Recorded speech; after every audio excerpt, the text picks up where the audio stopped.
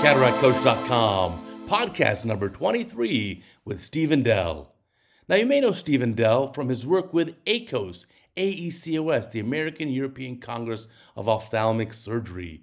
He's been former president of this organization, helped to found it many years ago, and it's an organization that's designed to have collaboration among ophthalmologists and as well as with industry people who are helping forge our field, develop the instruments and technologies that we use to give patients better eyesight. We had a great discussion about things that are important in your future development as a surgeon, but also as an innovator. What makes a meeting great, and what are the best ways to learn? So there's some amazing advice. I know you'll enjoy it. Check it out. So welcome back to our Cataract Coach podcast. Today we're talking with Stephen Dell, who runs a private practice in Austin, Texas, but also is a key opinion leader and has been a leader in our field for a long time. He was president of AECOS, the American European College of Ophthalmic Surgery, and has really done a lot with helping younger physicians get into good practices and also work with industry. And in fact, my anecdote is back about 15 years ago, I met him in an airport waiting for a plane. And I asked him some advice about the practice situation I was in. It wasn't ideal. And he gave me some sage advice at the time, which we'll get into later in the conversation, but I think we'll have a great time. Steve, welcome. Thanks. Yeah, thanks for having me, and I'm happy to be here. Yeah, one thing I really admired about you is you really are a mentor to the younger generations of ophthalmologists. And how did you kind of get into this role, and why is it something that's so important to you? You know, it's a good question. I don't really know. I guess that I've always been good at sort of putting myself in the shoes of other people. You know, Sure. I kind of feel like that's been helpful in communicating with patients as well. When I'm trying to communicate something to a patient, I sort of think, well, if I were sitting there, what would I want to know about this? And so when I approach a young physician who's trying to figure out, you know, how do I navigate this crazy world of ophthalmology, particularly as it relates to getting involved in clinical trials, working with industry. You know, I always think back, well, how confusing was it for me when I first started, and what would I want to know then that I now have the benefit of knowing after all these years of, you know, getting beaten up by the profession. Yeah, you know, I think I can definitely relate to that. We go through these phases or transitions, 30s, kind of 50s, 70s, kind of early career, mid-career, late career. Yeah. And early career, boy, just surprising how naive I was looking back. You know, it's so funny you mentioned key opinion leader. So this is maybe like a true confessional. I can remember being at some kind of an ad board or some sort of a meeting, and they were saying, well, you know, what do the KOLs have to think about this? You are, you know, the KOLs. So let's hear from some of the KOLs. And I sort of looked at the person next to me and I said, what is a KOL? Like I didn't really know. I didn't know what the term. I had not. I guess I'd been doing it for a while, but I wasn't familiar with the term KOL. I'm thinking like that O's got to be ophthalmology. You know, so you know, like you know, and finally somebody kicked me under the table and said it means key opinion leader, and I don't think you or we didn't really set out to become key opinion leader. No. That wasn't really a thing. I just wanted to be involved in the fun stuff. You know, if you think about when you and I started out, there were so many emerging devices, right? So many technologies that were really on the cusp of just exploding. I'm talking about IOLs, the femtosecond lasers. Well, even the eximers. I mean, you know, when we first started, all those eximers, you think about all the eximers that are out now, they were all investigational devices when we first started. Or they were on the cusp of having various approvals. So the cool kids were all kind of doing clinical trials for this laser or that IOL or whatever it was.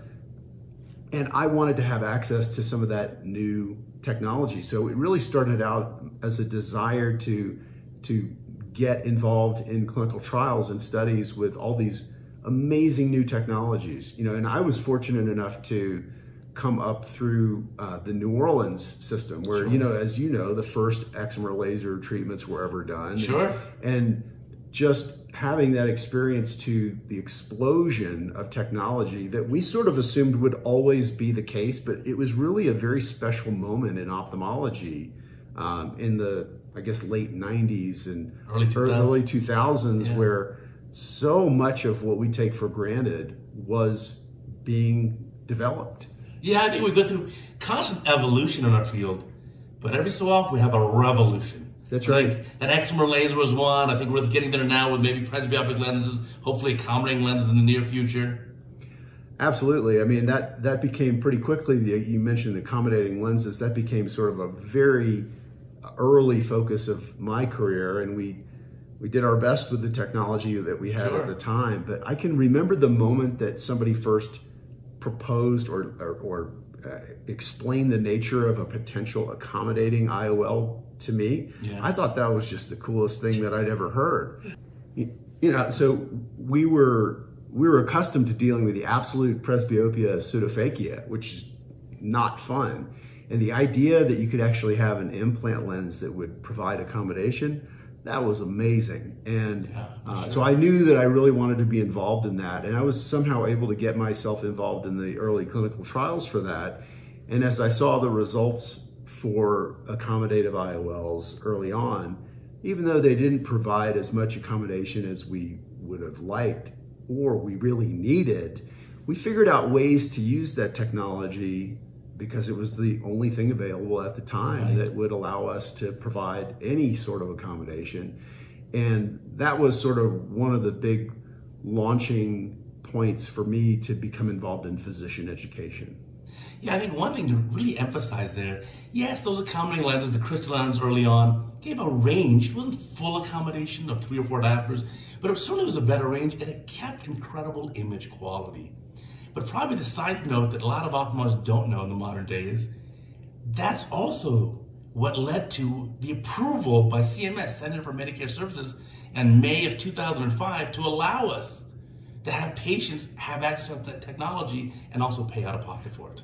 I mean, I can't overemphasize the importance of the contribution of Andy Corley and the team originally at Ionics, and then later Bausch and Lomb.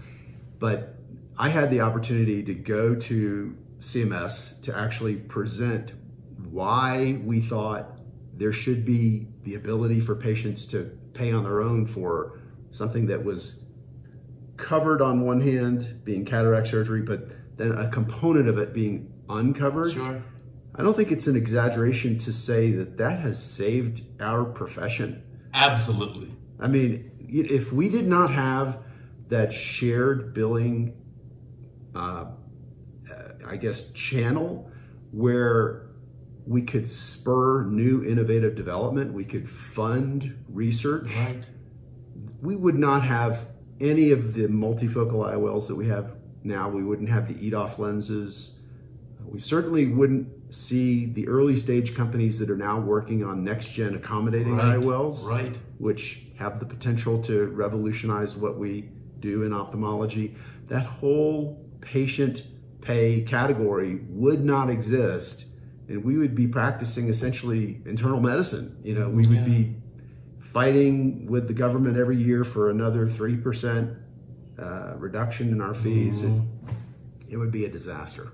Yeah, it's hard to imagine, but yeah, that one thing really revolutionized the way we practice ophthalmology, certainly cataract surgery. Yeah, and I think that maybe younger surgeons who didn't live through those times as practicing physicians don't realize. Yeah, they may take that for granted, but just remember that you stand on the shoulders of giants, right? Was it Newton who said that? Yeah, sure. And it's so true. Yeah, no, for sure. It's also, I always think about the millions and millions of patients who would not have benefited from these technologies had that not happened. Millions. Like you said, there would be no EDOF lenses. You wouldn't have all this development of accommodating lenses. Nothing. Yeah, when you think about any new technology category, be it, let's take the presbyopia correcting IOL category as a whole. There was criticism early on, well, the accommodating lenses don't provide enough function. Well, yeah, sure, probably the first generation of anything is going to be just a little bit less terrible than what came before it, but certainly don't judge the entire category on the first generation of course of what comes out for any technology. And by the same token, the first multifocal that we had, the first multifocals that we had, not that great. Yeah, in comparison to today, for sure. But it got us thinking about presbyopia. It got us thinking about the mindset of when we were residents, you take out a cataract, the goal was not the elimination of spectacles. It was just the elimination of the cataract. But now think of how things have evolved, that we take out a cataract, we're automatically thinking, well, what is the best refractive outcome for this patient? Is it, do we leave them myopic? Do we give them monovision? Do we attempt to eliminate their distance correction and give them some component of near vision? These are all things that we take for granted now, but those were not even on the table when we started our careers. Right, now we have a full spectrum of refractive options for cataract patients. Yeah, I mean, you could argue that it's an entire subspecialty now within ophthalmology, refractive surgery. And there are people who are trying to develop that as a separate category, that maybe we think of ourselves as like oculoplastic surgeons or retinal surgeons, that there's a specific subspecialty certification even for refractive surgery. I don't know if that's the right path or not, but I do know that a refractive mindset is something that you either have or don't have. I think you're right. Yeah, because your colleagues that there's some very excellent cataract surgeons who don't really pay attention to the refractive outcomes of their patients. It's just not their priority, and that's perfectly fine. But for those of us who think in terms of, well, let me see what I can do in terms of achieving spectacle independence for my patients, it's a lot of fun to kind of work through the mental problem of, well, this patient sitting in front of me, what's going to be the best outcome for them? And how do I elicit from them what they want after surgery and then regurgitate back to them a solution that will achieve those results? Right, take into account their needs and desires, their, let's say, refractive state, their anatomy, their biometry, and then come up with a solution that's kind of tailor-made to them. Yeah, and even their lifestyle. That kind of gets back to what I started with, where I think of myself in the patient's chair. Like, well, what would I want coming in here? What my own, it's interesting because my own two eyeballs, me as a patient, I have natural monovision. I was just sort of born that way. Or I evolved that way. I used to have great distance vision, but as I got into my teens and early 20s, I started to develop myopia in my non-dominant eye. So I'm kind of naturally plano and -2 now. Wow. And I wasn't so thrilled with that when I was 30, but now I love it. Yeah, that's a gift. It's really a gift. So I very rarely wear any type of correction. Now put in a contact lens to go snow skiing. So in flat light, I want to be able to see the terrain, but that's about it. Maybe it's a really nice way to be. Monovision is wouldn't you say that among ophthalmologists and optometrists, if they have a choice, a lot of them choose monovision? It's very common. Yeah. Yeah, I've done surgery on 70 ophthalmologists. 70? 70, yeah, a lot. Wow. Maybe because they're all out in LA, but I don't even know if I know 70 ophthalmologists. Most I don't know personally, but I think probably like 50-ish maybe have chosen some degree of monovision. That's interesting. Very common. Yeah, that's very interesting. And I bet, do you use the light adjustable lens at all? I actually was in the original, you talk about trials, I was in the original 2009 trial. Yeah, wow. So that's a neat option too, to be able to put that in and then adjust for exactly what the patient wants. Yeah, I mean, I find that a lot of ophthalmologists and optometrists, they like that idea of the adjustability because, let's face it, we're difficult people, right? We would be difficult patients. I'd be the worst. Yeah, I applaud you for operating on 70 of us lunatics. But it's easy. You just tell them, here, what lens do you want? I'll do it for you. And then I do one other thing. I give them a video of their surgery because I said, I know you're going to ask me, so here's a video. Yeah. When my time comes for cataract surgery, God, that would be nerve-wracking. You're sitting there, everything that's happening, every single step. He's like, he's doing the capsulotomy now, or too much. That was a pretty aggressive hydrodissection there. I don't know. I'd need a fair bit of sedation, I think. Yeah, I think we all would. The magic of the percent. Exactly. Yeah. But where do you think we're going with accommodating lens? So I actually was involved with one company, still involved, the Lens Gen Juvene lens. I was lucky enough to do the first implantations on humans in 2015, and now, gosh, 8 years later, I suppose we're starting an FDA trial. I want to see more horses in that race even. Yeah, accommodation is really hard. Yeah. I started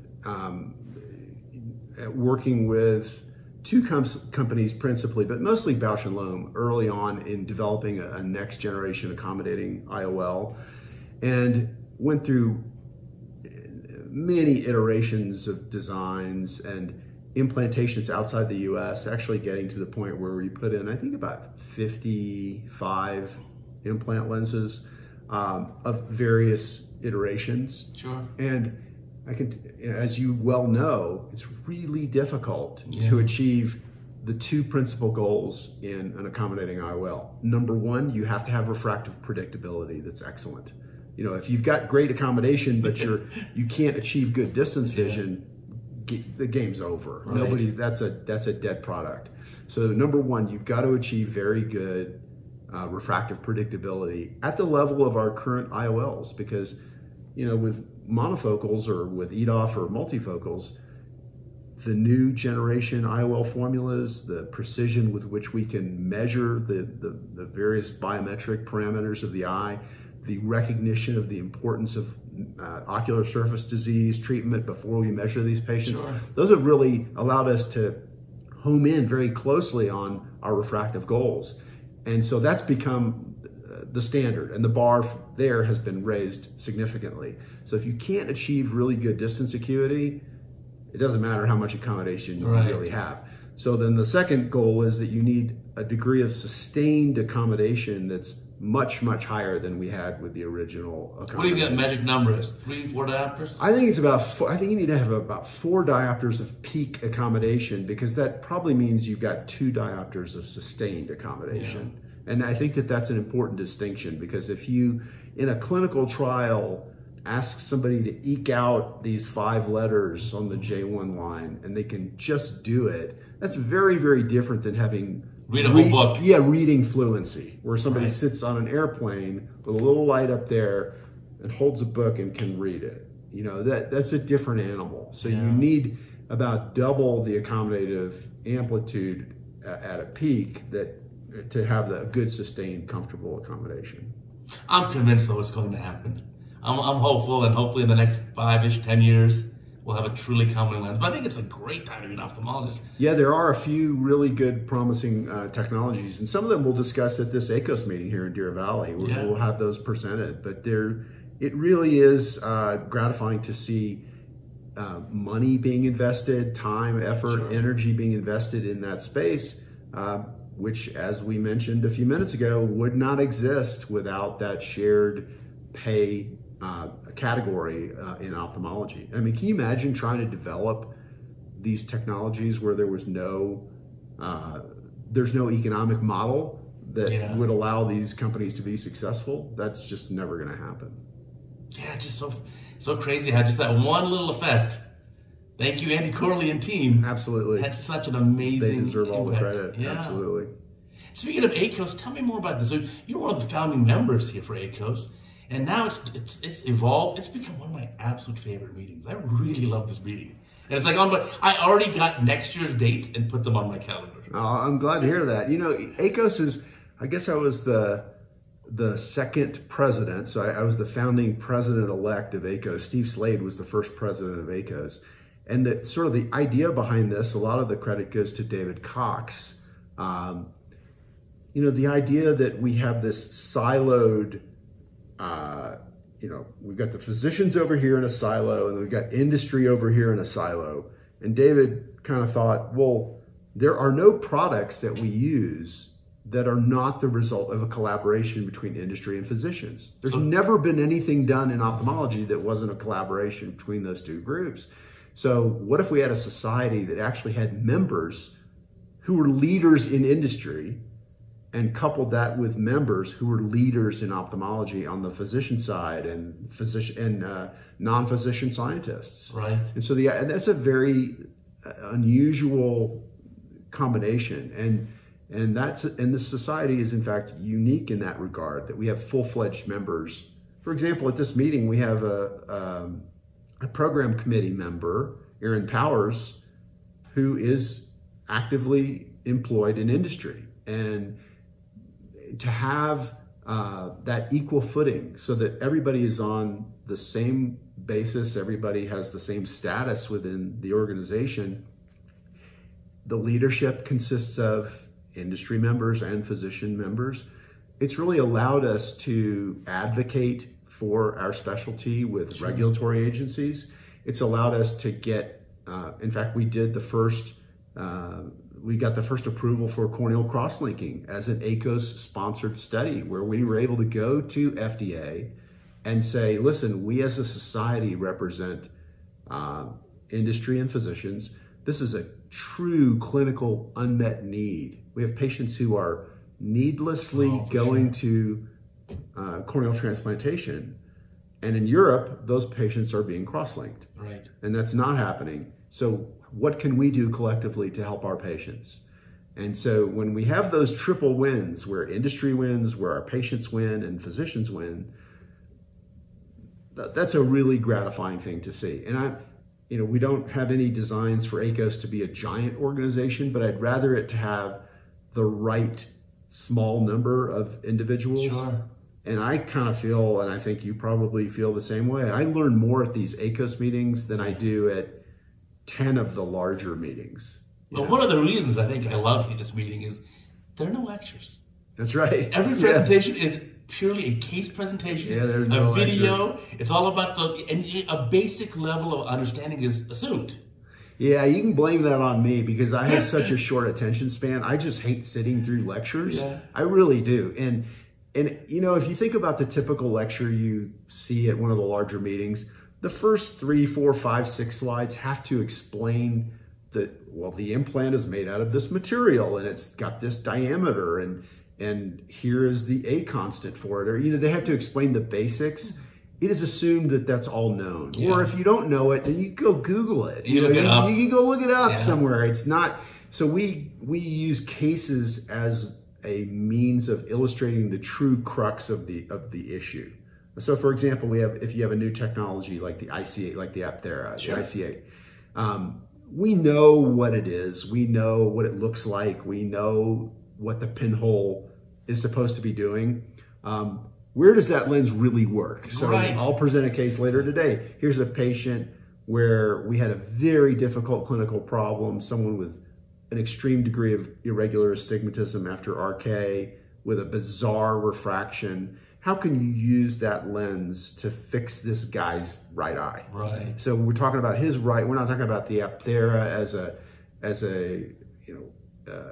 a product in general, but we're talking about Mr. Blank's right eye. How did we fix him? Yeah, for sure. The case studies are the best, especially because we do here at this meeting, a few minutes of the case study, and then a bunch of minutes about the discussion and the debate. Yeah, like 10 minutes of just discussion. That's I think super helpful. Yeah, even for my cataract coach session here at the meeting, just a few minutes of video, but the videos are no right answer. Like one of them, I'll give you previews. Well, what IOL do you put in this 16-year-old with bilateral 22-1 cataracts? There's not a great answer. Yeah. And so I'm sure the panelists are all going to have differing opinions.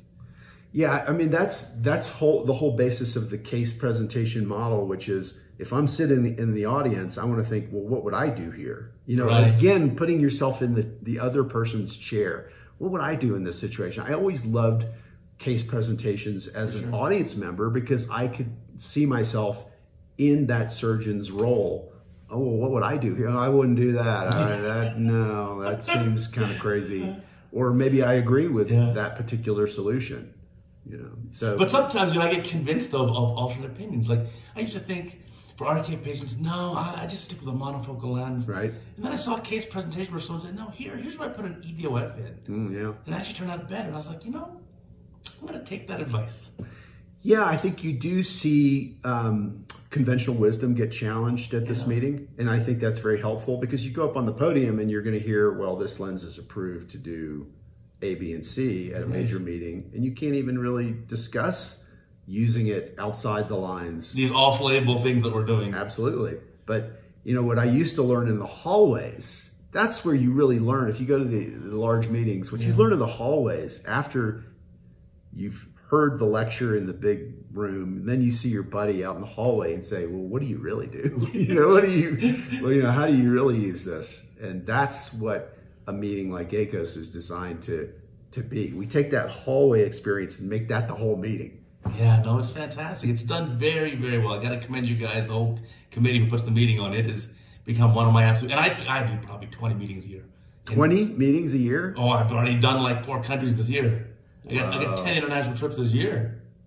So I'm all over the place, but it's, no, it's absolutely one of my most favorite meetings. You guys done a great job. Now, talking about putting yourself in other people's positions, I'll go back to what I said at the very beginning of the intro. So one of the best bits of advice you gave me was back in maybe 2009-ish.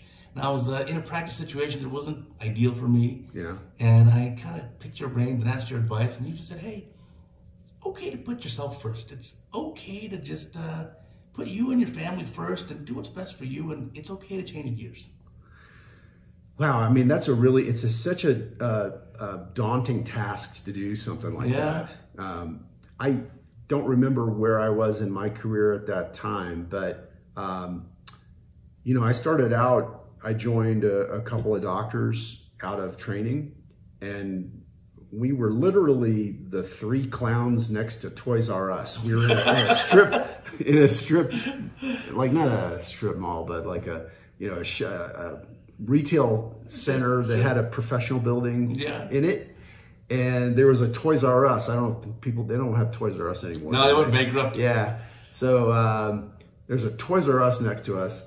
And, you know, we grew that practice to about 20 physicians and optometrists over the years through acquisitions and hiring. And that's a very steep growth trajectory.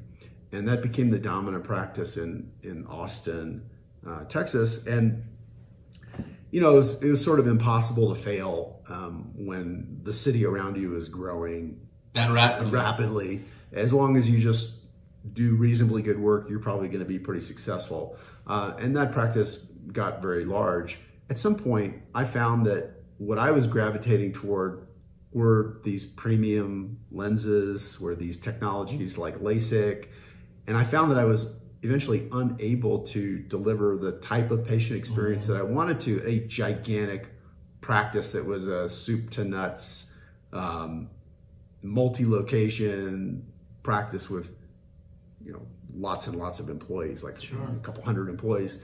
And so at some point I actually split off and had a purely, I guess you might even refer to it as a boutique practice. Where really all we do are premium technologies. And the patient experience is like staying at this, you know, St. Regis or a Ritz-Carlton or a Four Seasons or something like that. And so I want, when the patient comes in to the office, I want them to feel like, okay, these people seem like they know what they're doing. Like they're putting yourself in the position of the patient. Yes. And when they walk into the reception area and they see curated art or they see curated books, something as simple as, you know what, I bet in my patient base there's a group of people who are really into motorcycles, dogs, cats, World War II memorabilia, you know, contemporary art. I need something for everybody to feel at home, because if you think about it, because I treat patients for LASIK and I do refractive lens exchange and cataract surgery, those are different patient populations. Yeah, I need people who are interested in graphic novels, but also, you know, Battle of the Bulge, right? It's a very different, but you need to make it cool and, you know, professional looking in a way that makes people feel at home, at ease.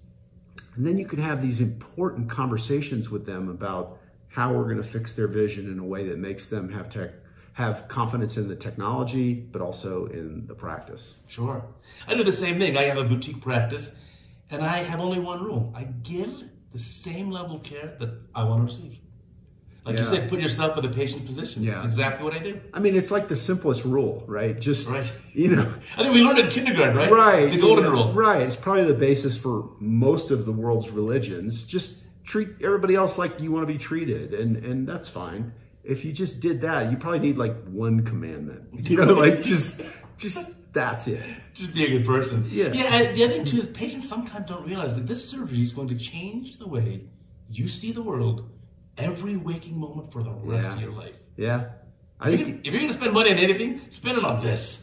That's right. Yeah. I mean, there's a bunch of ways to frame that in a discussion, but you could say, well, what else do you own that you're going to use every waking moment of your life forever?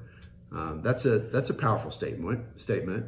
Or, sometimes you have tech-oriented people who come in and say, listen, if you're going to have to watch a TV for the rest of your life, you probably buy right. the 8K version, right? Or, by the time maybe it's 16K or whatever, but you want to buy the very, very best television you can possibly get because you're stuck with it. Because sometimes patients, and I know you've had the same experience, the patients will say, well, could you upgrade this in a few years if something better comes out? And the answer, as you know, is kind of like, well, probably not. It's tough to do that. I said, if you want a lens exchange, I could probably do it, but the thing of last resort, and just you have to know as the patient, it's going to take a week off of my life. Yeah. It can be done, but it's not like changing your shirt. It's one of those things that we don't do lightly, and it would not be done as a matter of course. Yeah. So going back to like the young physicians, so if you are a young physician, one of the sayings I always learned was that your first practice, your first job is like your first girlfriend or boyfriend. They're great and all, and I know you love them, but it may not be the one you're with forever, and that's okay. It is okay, and in fact, I think the statistics probably bear that out. I think that most people eventually end up in a practice.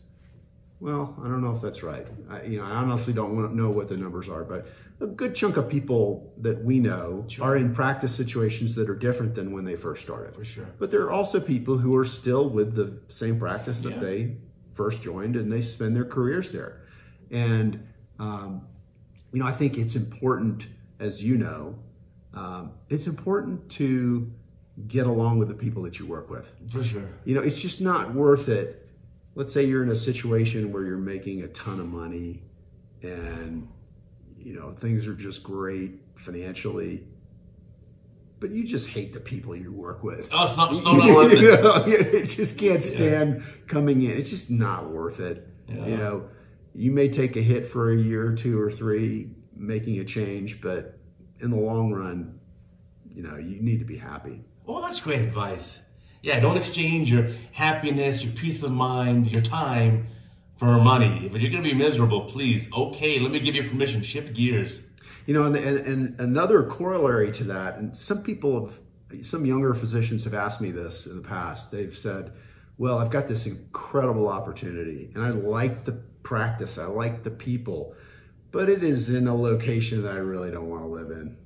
But I think I got it figured out. I'm going to take Fridays off, and I'm going to buy an airplane, and I'm going to fly away every weekend, and I'm going to leave the place that I hate, and then I'm going to go to the place that I love. And I think, well, that sounds like a lot of work. Yeah. Why don't you just go and live where you want to live, and it'll work itself out.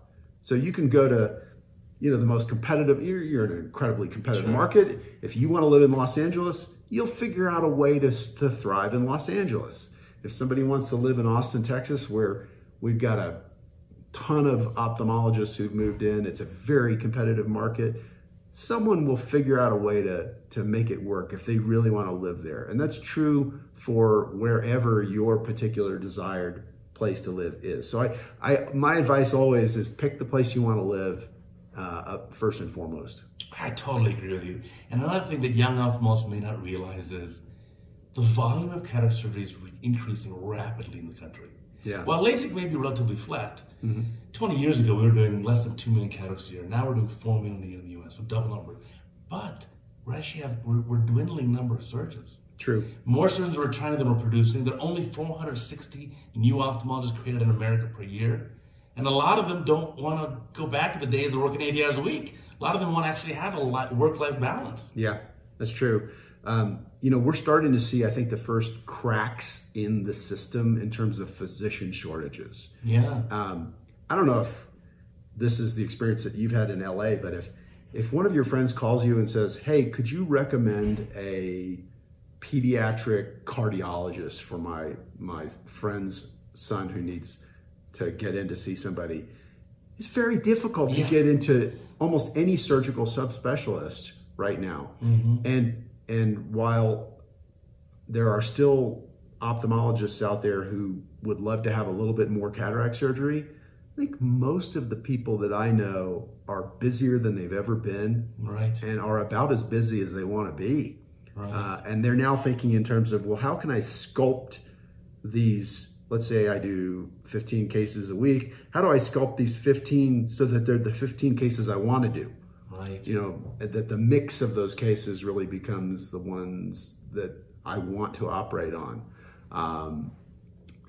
And I think that you're absolutely correct that we're unprepared for the coming tsunami of cataract patients. Yes. If you think about it, in 10 or 15 years, we're going to have to be doing 30-40% more surgery than we are right now. Easily. We're not ready for that. And you'll have hopefully an accommodating lens, so you'll have these 50-something-year-olds who are coming in for refractive lens exchange. Absolutely. Absolutely. I mean, I don't have the capacity to do 30% more surgery. I'm not going to do it. So somebody's got to. And if we're net losing ophthalmologists every year, because I know that more retire than are coming on board, we're going to have to get more creative in how we spend our time. And it's going to be surgical, not, I know not blepharitis and red eye? Surgeons will not be doing that, or at least a lot of surgeons will not be doing that. I started to see, maybe you've had this experience in Los Angeles, but for the first time ever, we've had problems getting anesthesiologists to cover our cases. It is tough. It's just been really fascinating. We have a very busy ASC that's, would be I guess 10 years ago would have been considered a crown jewel, for an anesthesia group to come in and have that many cases. The group that we've worked with for decades just recently told us, hey, listen, we really like you guys. You're super efficient. We don't have the manpower to service you anymore. Wow. And we'll be gone in 60 days or whatever it was, some shockingly short period of time. And we had to scramble to find new coverage. And in fact, it was quite difficult. And I've heard from others that they're having the same problems. And I know that there is a looming shortage of anesthesiologists. And that's got to be true in all specialties. Yeah, I met my whole family as doctors. Yeah. And so, on almost every subspecialty, there are absolute shortages. Like you said earlier, pediatric cardiologist, good luck finding one. If you find one, good luck getting an appointment. Yeah, how about a rheumatologist? Because we overlap with them a little bit on some of our dry eye patients. If I tried to get a patient in to see a rheumatologist, this is very difficult. How about even a neuro-ophthalmologist? A fellow ophthalmologist, a neuro-ophthalmologist, impossible to get an appointment the next month. Well, what's that? Your patients with optic neuritis, those guys. Oh, yeah. That's that rope in the back of the eye? It's something like that. Okay. You got to focus the light real perfectly, and then they take it. I always wondered what happened after the lens. No, but in all seriousness, I think you made another important point, which is it's okay to evolve your practice over time. You may start off doing everything. When I first went to practice right out of residency, right, I did everything. I had a great residency experience where I did a ton of cases. So I did everything from in a day I could do a TOSA surgery, I could do a strabismus surgery, I do a bunch of cataracts, I do glaucoma surgery, all that stuff, yeah. And then end the day with some diabetic PRP. Yeah. It's way easier to limit than to expand later. You should probably start broad, and then you can sort of focus in.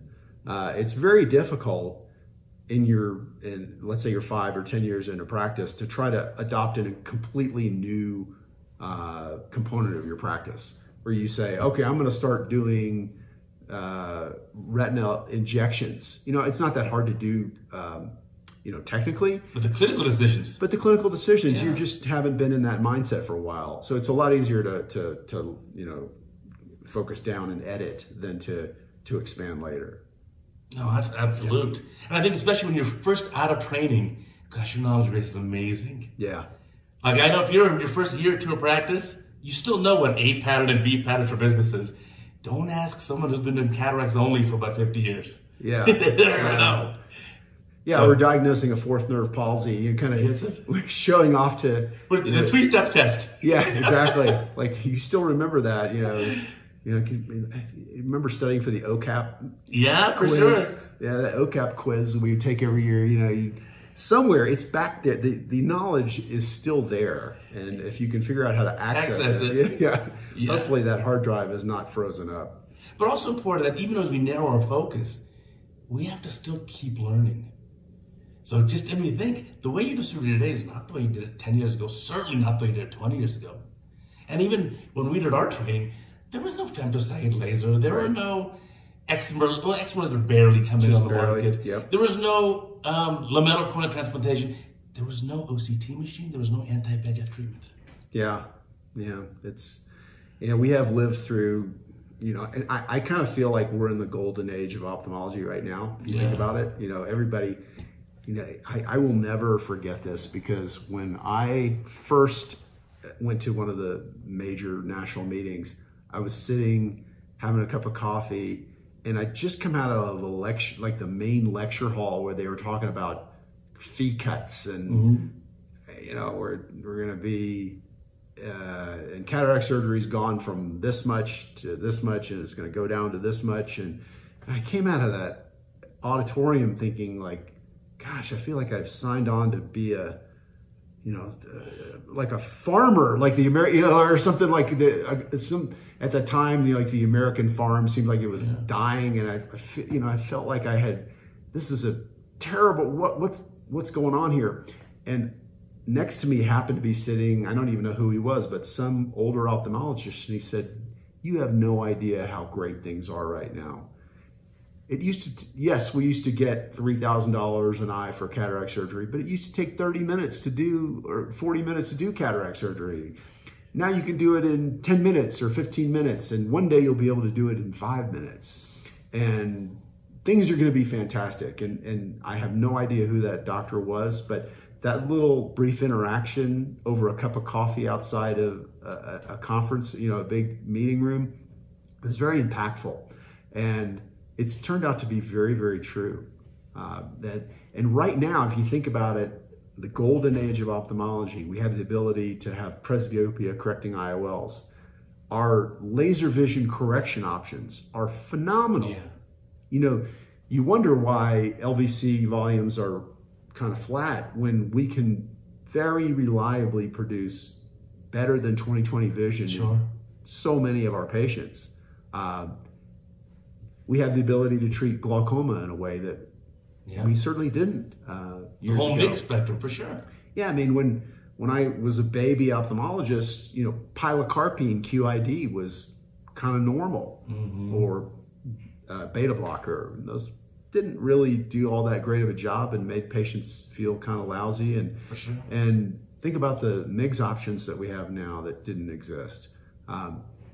In almost every component of our specialty, things are way better. ARMD, think about what do you do for ARMD back in when we first started? Macular translocation surgery. Photodynamic therapy, or, they just laser the macula and hope that it's somewhat less horrible than it was before. Yeah, I mean, we have a whole slew of technological innovations that have allowed us to practice in a way that is so different than 20, 25 years ago. Yeah, and then the correlator, it's going to keep progressing. So for the young ophthalmologists, do not worry. I encourage my own kids. This ophthalmology is an amazing thing. I am thankful every day to be an ophthalmologist. It's a blessing, absolute blessing. Yeah, I mean, you've been so involved in physician education over the years, and sometimes you hear griping from a resident or a fellow, and you have to pull them aside and say, listen, no offense to any internists, but the worst day in ophthalmology is better than the best day in internal medicine. And I really believe that. And every day I go to work and I kind of feel like this is just so incredible. We're using these amazing lasers and this incredible technology, and our surgeries are quick and the recovery is so fast and the outcomes are great, and patients come up to you in restaurants and say, Dr. Devgan, you changed my life. And, I don't think people, the oncologists don't get that. Sure. It's just a very different type of, kind of specialty, and we're privileged to be in it. Got a funny story for you. Once when my kids were in their mid-teenage years, they're embarrassed of their own dad. Yeah. And we're at Costco together. Right. And this woman runs up to me and says, Dr. Devgan, thank you. You're the best. And she tells my kids, do you know how great your dad is? Your dad, I was almost blind. Now I have perfect vision. All thanks to your dad. Your dad's the best. And my kids were like, him? Yeah. Yeah. So that woman but yeah, you're right. I can go to places like Costco, and patients will recognize me and come up to me and say thank you. Yeah, and their kids are like awkward. Yeah. But I think it really, we're so fortunate. It's an amazing field here. Yeah, I totally agree. And, it's taxing, it's hard work. Yeah. It requires, you have to do a lot of things right. You think about it, to be a successful ophthalmologist, how many different categories of tasks do you need to be good at? You need to understand optical physics. Yeah. Got to be good with your hands. Really good. With micro hands, micro procedures. Yeah, you got to be really good with your hands. You've got to have, probably the most important thing is know when not to operate. Surgical judgment. Yeah, know when to stop. Yeah. As you train doctors, and what's the most important word in surgery when you're coaching another surgeon? Stop. Yeah. Stop. Right. Don't do that anymore. Right. Stop. Yeah. Let's stop, let's take a breath, and let's see where we are, and then let's make a plan. Because, your surgeon, the tendency is to, I can fix this. Let me go deeper. No, that's deep enough. Stop digging. Yeah. Once you get a certain depth, stop digging. Yeah, you've struck oil. Yeah, no, there's actually a ton of important lessons teaching residents. That's certainly one of them. But yeah, you said earlier, surgical judgment, that's a tough one too. Yeah. Knowing when not to, because you go in residency, you're just about operating. Anyone needs surgery? I'll do the surgery, let's do it. That's right. When not to. That's really important. And that 10,000 hours Malcolm Gladwell thing, I think that's real. I used to, when you came out, you were an excellent surgeon. I thought I was a good surgeon the first 5 years. Thought I was pretty good. And then you realize, there's a whole other level here. And then you realize, wow, there's a whole other room of levels here that you didn't even really know about. And that's what's rewarding about our career, is that you just keep getting better and better and better. Maybe it's like golf. Golf is the simplest sport in the world. Yeah. Put this ball in that hole using that stick. It's a one sentence instruction. Right. But there are probably people who spend their lives perfecting that, and they get better and better and better in ways that don't appear immediately obvious. Yeah, like on CataractCoach, I say, cataract surgery takes years to learn, but a lifetime to master. Well, that's a great quote, honestly, because I think that kind of sums it up very nicely. That it is relatively easy to be a journeyman cataract surgeon. Sure. I say relatively easy, still pretty hard. But to get to your level, that's something else, and you really have to refine your craft and think of yourself as an artist, not as a journeyman, not as a technician. Yeah, this is not an assembly line. I'm not just cranking these out. I want each one of these to be as good as I can possibly make it.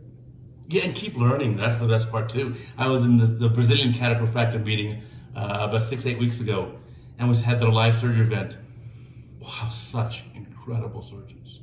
And I even met a surgeon. I thought high volume was, okay, let's do a few thousand here a year. I met a surgeon who does more than 10,000 cataracts a year. Like he's done 280,000 cataracts. Wow. And his skill is just unbelievable. It's a good sized city. It's an amazing setup. But yeah, we got to keep learning and keep evolving it over time. And that's the beauty why I did CataractCoach. Just 5 minutes a day. I'll show you something very interesting, very new every day. And you'll pick something up. Because like you, I've got a short attention span. Well, I congratulate you, because I don't know, you must received feedback on how broadly that has impacted our specialty. Sure. But there are so many surgeons who use that resource as a way of, oh, I've got a case, I haven't done one of these in a year. Let me see what's on CataractCoach, and I can just refresh a couple of things in my mind about pointers that I want to keep, in the forefront of my thinking when I do this case. And it's been a really wonderful resource, and I congratulate you. I mean, it's got to be a labor of love. You must love it because it's got to take so much time. It takes a ton of time, but yeah, I absolutely love it, and it's something that I actually learn more than I contribute. I get sent so many videos. I get sent 5 to 10 videos a day. I watch them all. Wow. So even that takes time. But it's helpful now that I'm an empty nester. My kids are grown up out of the house, and so I've got more time. Yeah, and you mentioned earlier about doing research and being involved in new technologies. Sure. That forces you to stay at the forefront. Yeah. It forces you to up your game, because people call you up and they say, hey, I have a question about this technology. You better be prepared for those questions. Or if you're training other surgeons, you'd think, well, that's a good question. I better know the answer to that. And I think that keeps it interesting, but it also keeps us current. For sure. And I think I encourage all the young doctors. I really enjoy the many, many years I've worked with industry, because you really get to dictate the future of our specialty. And you had some very important pros for that if you are going to work with industry, which I loved what you said.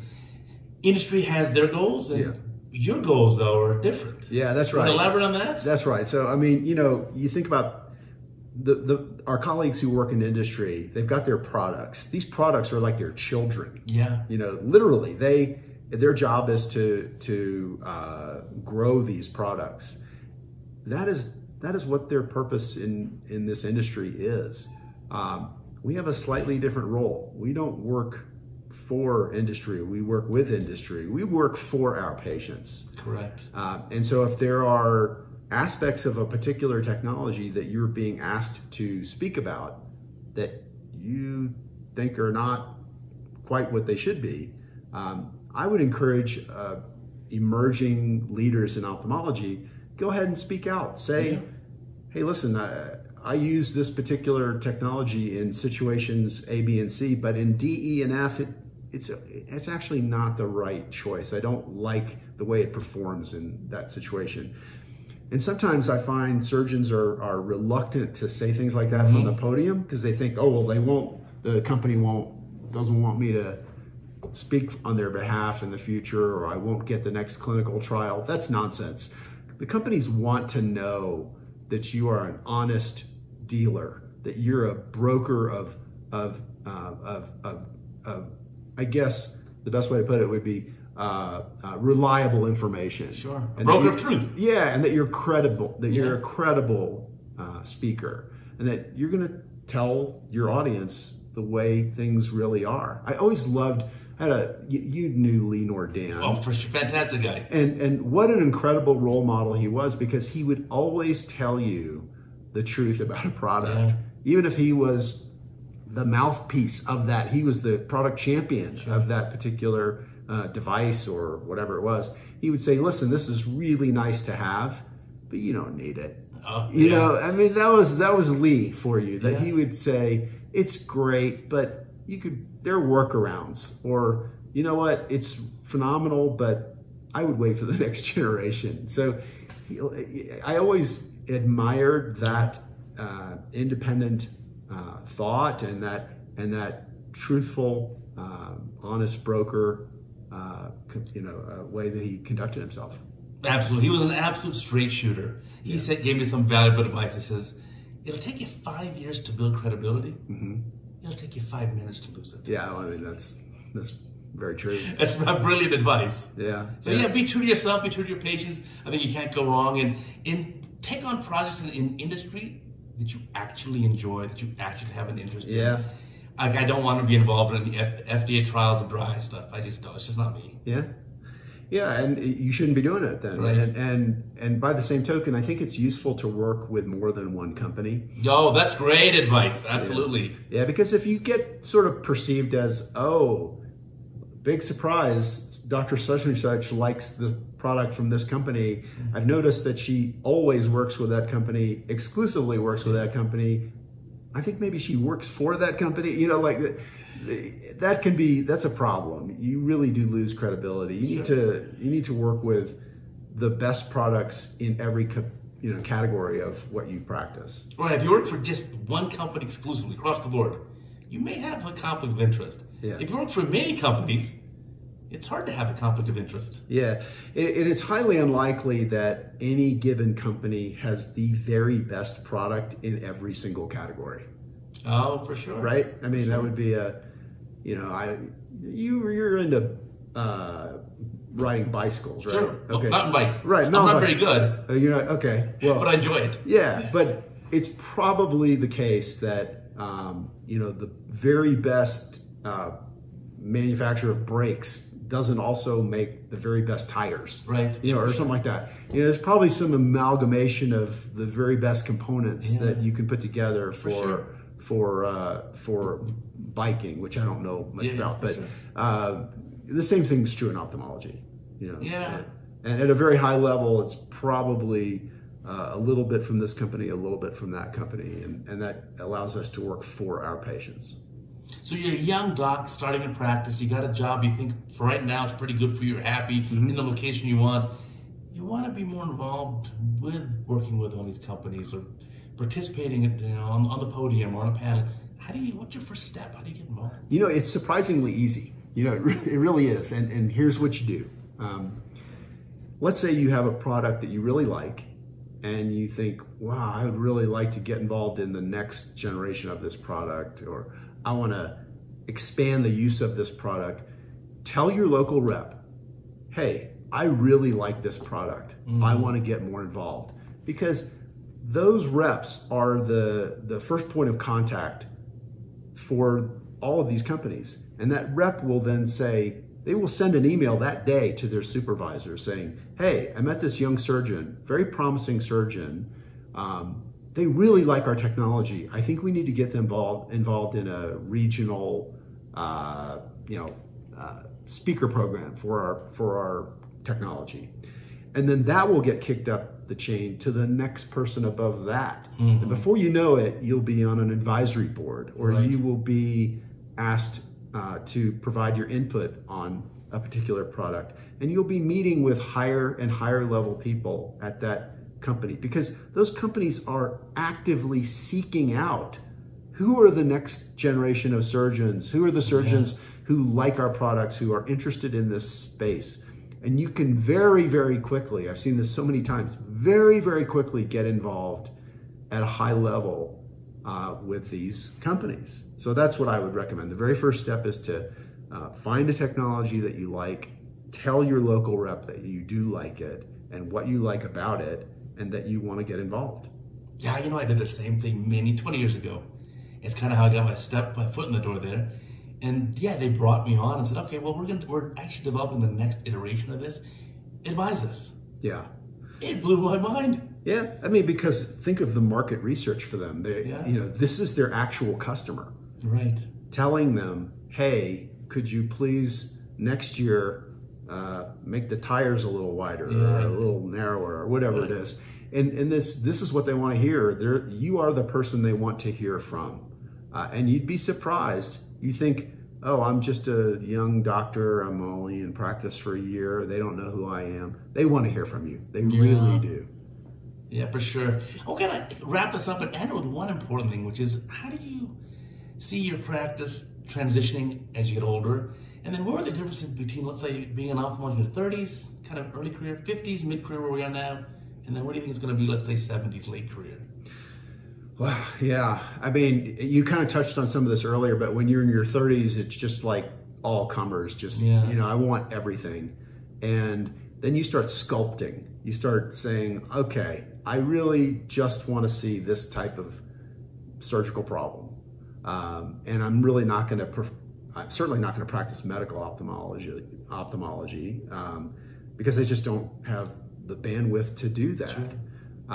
And so you first get yourself full surgically, And then you start sculpting the nature of that surgery so that it is the type of surgery that you really want to do.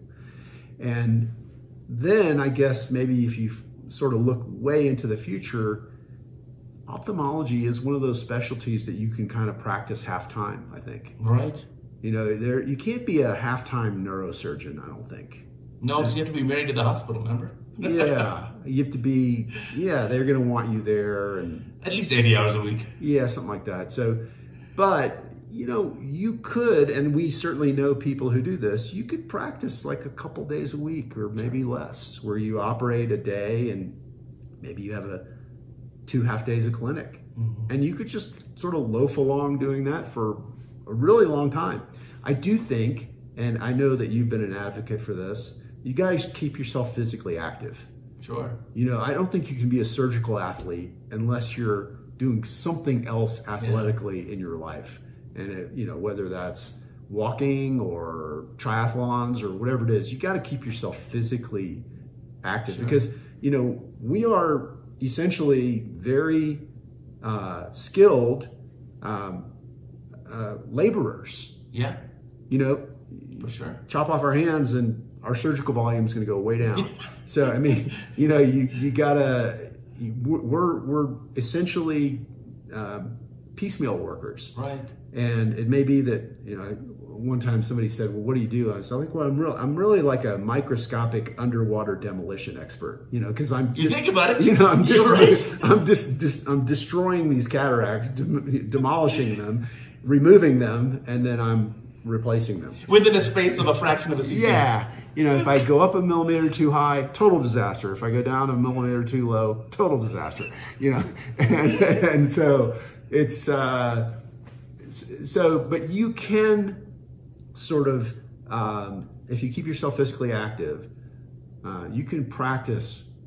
Gosh, I think Kobe Craft's father, when he retired from surgery, he was like the oldest surgeon on the planet, period. Oh man, that's crash? In any specialty. Yeah. You know, no one could find an older surgeon. Wow. You know, I'm not sure that's the distinction that I want to go for, but I think you could easily continue practicing very high level ophthalmology if you keep yourself mentally and physically fit into your 70s, into your 70s. I mean, you know, I've seen it done, and you know, there's probably a few in their early 80s who can do this. So I think that we're very fortunate that our specialty allows that.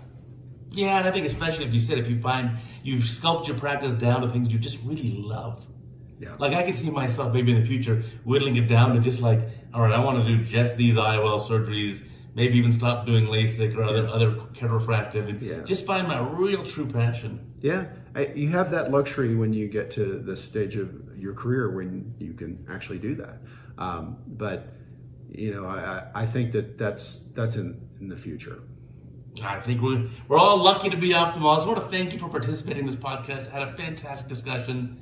And as for my audience, remember, we have a new podcast every single week and more great learning coming up. Thanks again, Steve. Thank you for having me. Thank you for watching that podcast with Steve Dell. I'm sure you learned as much as I did and really enjoyed that in-depth conversation. Remember, we've got a new podcast every single week, and you can get these podcasts on Apple, Amazon, Spotify, Google, anywhere you find your podcasts. Plus, it's on CataractCoach.com, and you can watch the video of it on YouTube. We'll see you next week.